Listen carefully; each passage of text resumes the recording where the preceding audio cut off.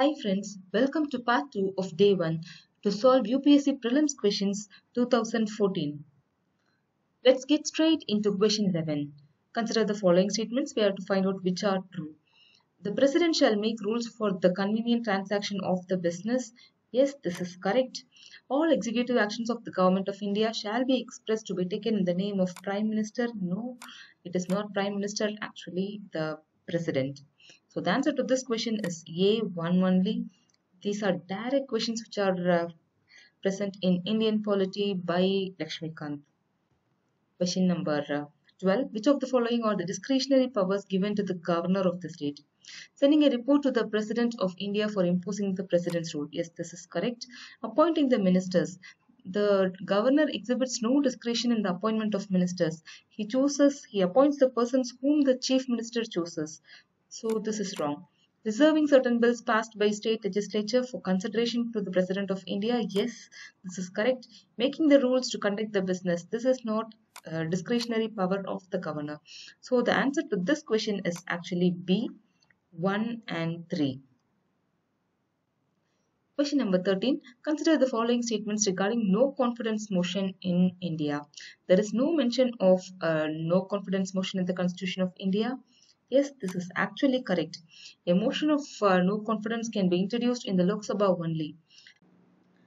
Because Rajya Sabha is a permanent house, a motion of no confidence can be introduced only in the Lok Sabha, and this is also true, and hence the answer to this question is actually C, both 1 and 2.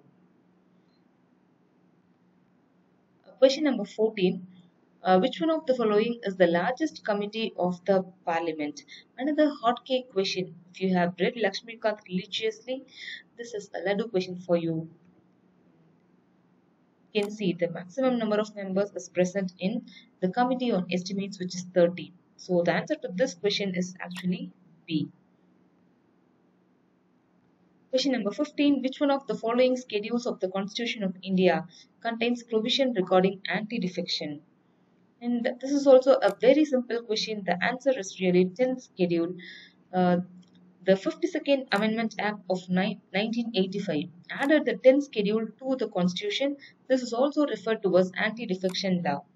So why is this law actually included?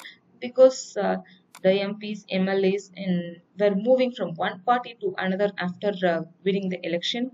So to make them stay loyal to their party and to stop this party hopping, anti-defection law was brought into the picture. Question number 16. The power of the Supreme Court of India to decide disputes between the centre and the state falls under its. Actually, it is a very easy question. It is C, original jurisdiction. As federal court, the Supreme Court decides the disputes between the centre and one or more states. Question number 17. The power to increase the number of judges in the Supreme Court of India is vested in. The direct fact is it is vested with the Parliament. The Parliament can do it. And question number 18. Which of the following are associated with planning in India? Finance Commission is not involved in planning. It just is responsible to distribute taxes and grants between centre and states. And NDC, yes, this is correct. The Planning Commission, after preparing its 5-year plan, it gives it to NDC. It then approves it and forwards it to Parliament for approval. And so 2 and 5 are correct, and other people are not involved in planning. The answer is C, 2 and 5.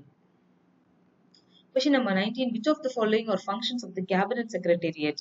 Preparation of agenda for Cabinet meetings? Yes, it is correct. Secretarial assistance to Cabinet committees? This is also correct. Allocation of financial resources to the ministries? No, this is wrong. Actually, it is done by the provisions of the budget, which is prepared by the Finance Ministry. The answer to this question is actually C, 1 and 2. Question number 20. In the Constitution of India, promotion of international peace and security is included in. Another direct question from DPSP. Answer is B. Article 51 speaks about how to promote international peace and security. And question number 21. Constitutional government is one which places effective restrictions on individual liberty in the interest of state authority? No, this is wrong. Actually, constitutional government doesn't restrict individual liberty, and it places effective restrictions on the authority of the state in the interest of individual liberty. This is correct. The answer to this question is B, 2 only. The purpose of constitutional government is to define the distribution of powers among the various wings of the government, which are legislature, executive, and judiciary. Yes, we have come to the end of today's video. The questions from polity and economy were so simple and direct in 2014.